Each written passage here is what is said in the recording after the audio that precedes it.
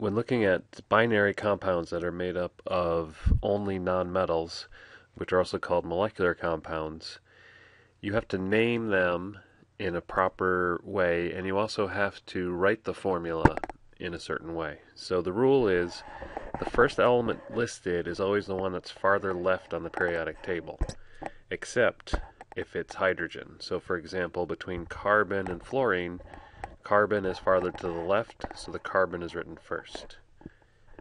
If you have two elements from the same group, like sulfur and oxygen, the lower element is the one that's written first.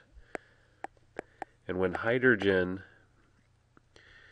is in the compound, hydrogen will always be last, except when it's paired up with something from group 16 or group 17. So for example, nitrogen and hydrogen, the hydrogen is written last, but oxygen is from group 16, so the hydrogen comes first. Once you know the order of these binary compounds, the next thing is to name them.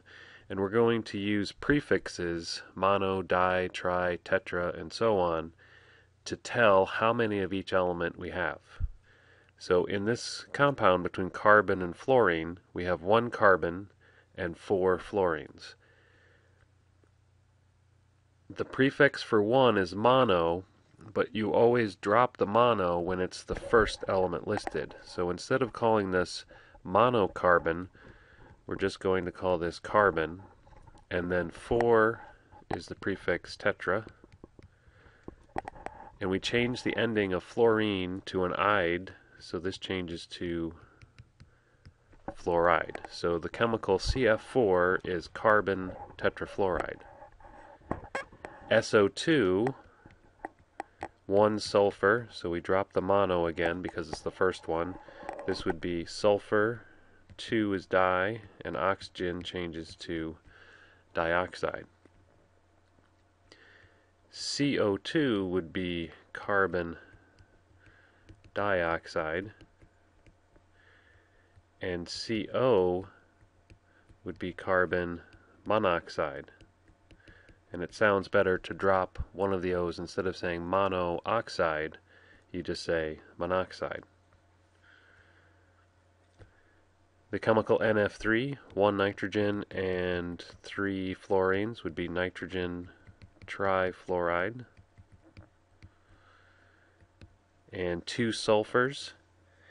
When the first element is not a 1, there's not 1 atom, there's more than 1, then we do have to say how many we have. So this would be disulfur. And notice the sulfur ending doesn't change to an IDE, it's only the second element that changes its ending. 10 bromines, the prefix for 10 is deca, and bromine will change to bromide. Here's a chemical between sodium and hydrogen. Now, technically this is not a molecular compound, but we can name it with the same sort of system. This is sodium first, and hydrogen changes to hydride.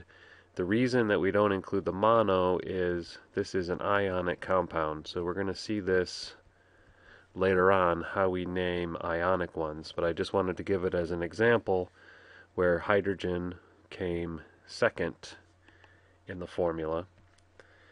NH3 is given the common name ammonia, so this doesn't follow the system. The system would say nitrogen trihydride, but the common name is ammonia, just like water is the common name for H2O.